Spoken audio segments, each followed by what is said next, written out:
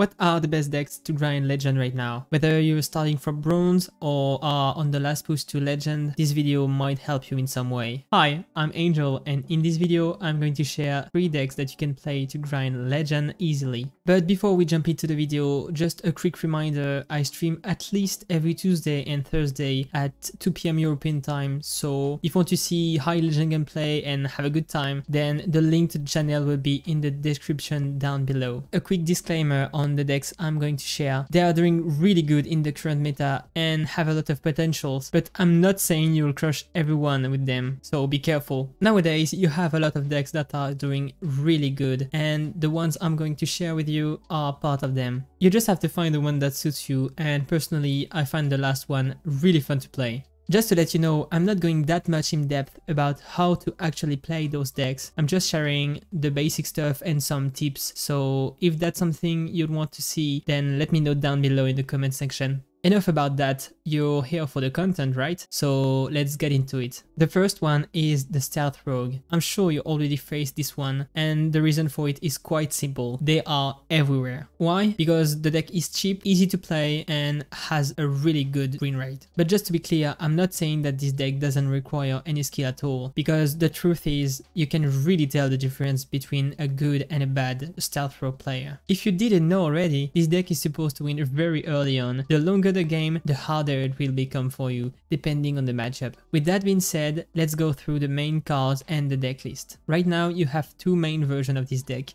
One running with 2 Deckland and the other one with 2 Plunderer. By the way, if you want the deck list of this video, they will be in the description down below. So what you need early on with this deck are your minions. I'm talking about Spy Mistress, Sneaky Delinquent, Worgen Infiltrator and Greyheart Sage. These are the cards that will create pressure and force your opponent to be on the back foot. But one of the most important cards of your deck is the Self-Sharpening Sword. If you manage to get it soon enough, you'll be able to boost it and deal an incredible amount of damage throughout the game. And to do that you have Nitro Boost Poison, Deadly Poison and Cutting Class. The last one is not really a boost for your weapon, but will cycle through your deck and will help you in some way. Finally, the card that can show the difference between a good and a bad Stealth Rogue player is the Penflinger. This card can add a lot of damage if you play it right. The common mistake I see when I'm facing this deck is the usage of spells just to use mana. For example, if they have 1 mana left, they will use Sinister Strike. But the problem is that you don't maximize your damage output by doing so. Because let's face it, your Sinister Strike will always deal 3 damage to the face, right? Using it now or in 3 turns will not change anything, unless you win the game of course. So why not wait to have at least 1 Penflinger in hand? That way you create a scenario where your Sinister Strike deals 1 damage more thanks to your Penflinger. But besides that, the playstyle of this deck is pretty straightforward. You place early minions and equip your weapons to overwhelm your opponent, and that's easy Legend.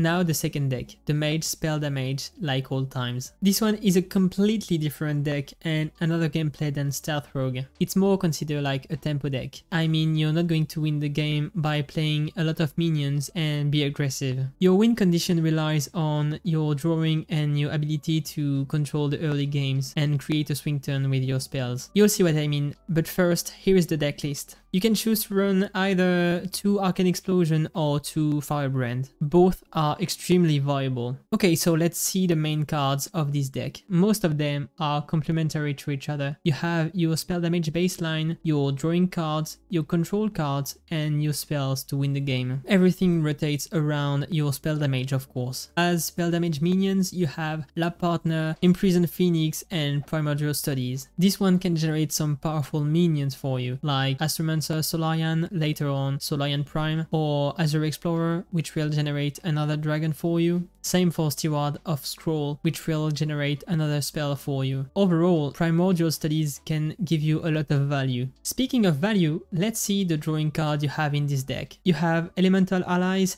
This one will draw you a lot of cards thanks to your elementals, such as Violet Spellwing, Confection Cyclone, and Imprisoned Phoenix. On turn 3, you can already draw 3 cards and get ahead of the game. Next, you have Transition, and Arcane Intellect. When it comes to board control, Arcane Explosion is really powerful against aggro because they tend to be wide on the board. Combined with 1 or 2 spell damage and your Arcane Explosion can turn into a Flame Strike. You have also Raz, which has the exact same effect as Arcane Explosion, and Firebrand. In short, the Mage spell damage has a lot of tools to deal with early minions, and it's the reason why it's doing pretty good versus Stealth Rogue, for example. And finally, with good usage of your spell damage, you can deal a lot to your opponent's face thanks to 4 Arcane Missiles, because you have 2 Violet Spellwing, 2 Frostbolt, and 2 Fireball as well. The goal is to use your spells when you have at least +2 spell damage, and if you add everything up, you can easily kill your opponent. Of course, you can also use your spells to deal with minions if you need to, but you have to be aware of how much is left for the kill. That's it for the Mage. Let's jump into my favorite one, the Enrage Warrior. This one focuses on having total control of the board to a point where you can OTK your opponent. The deck list on this one is pretty standard. Of course, you can make some adjustments, but let's keep this one for now. As we did for the other decks, it's better to divide this one into 3 parts: your OTK part, your control cards, and your drawing possibilities. As I said, your goal with this deck is to OTK your opponent, so you have to know exactly how much you can deal at once. That's crucial. Just have a look at it. To create your maximum damage output, this is how it goes. First, you place your Korgron on the board, enrage it, and Shield of Honor, and finally your Bloodsworn Mercenary to double it. Doing that will make you deal 20 damage in 1 turn. You can even push it to 32 if you use your Nitroboost Poison. But if your opponent is low enough, you might only need 1 enrage to have the kill. Here is how it looks like in real time.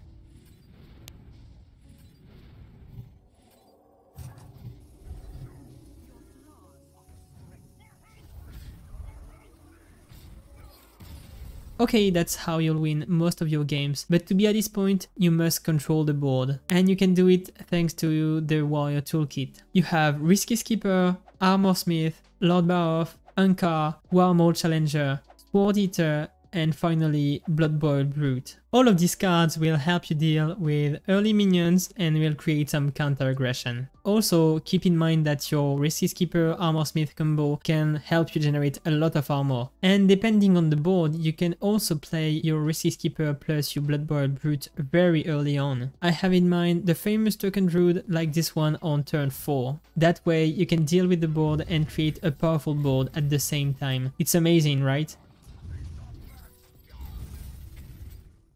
Now, don't forget that your main goal is to OTK your opponent, so for that you have to draw a lot. That's where Battle Rage can help you. Combined to Risky Skipper, it can draw you a lot of cards. You have also Ankar that can cycle you through 2 of your pirates, or 3 if you use Corsair Cash on it. And finally, you have Cutting Class like the Rogue. Overall, this Enrage Warrior has a lot of tools and will take practice to master. But when you do, you can do pretty amazing stuff with this deck. About the mulligan, what you want in almost every situations are Ankar or Corsair Cash, Skyrider, and Warmold Challenger. This will bring the most out of your early game as you will control aggression or create it. In some situation, you could also keep your Risky Skipper as well, as I showed you before with the Token Druid for example. Just to let you know, I played this deck a lot among other versions of it on my stream, so if you're interested in this deck, feel free to come by. Now, why am I talking about these decks? It's not that they are the only decks that will take you to Legend, far from it. But if you want to climb the ladder, you have to understand what you are playing against. And nowadays, the meta is more focused on Stealth Rogue, World Kick Rogue,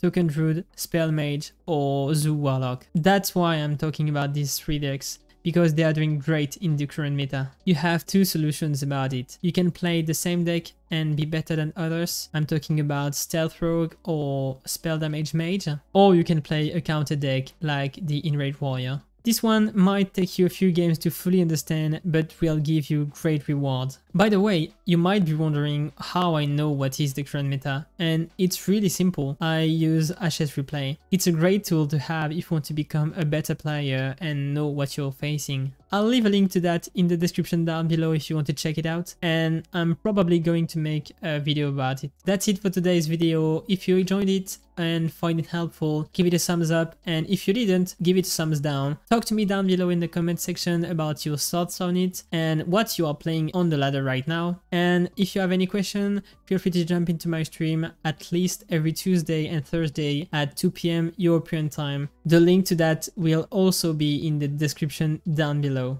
Don't forget to subscribe if you want to see more videos from me, and until next time, have a good one.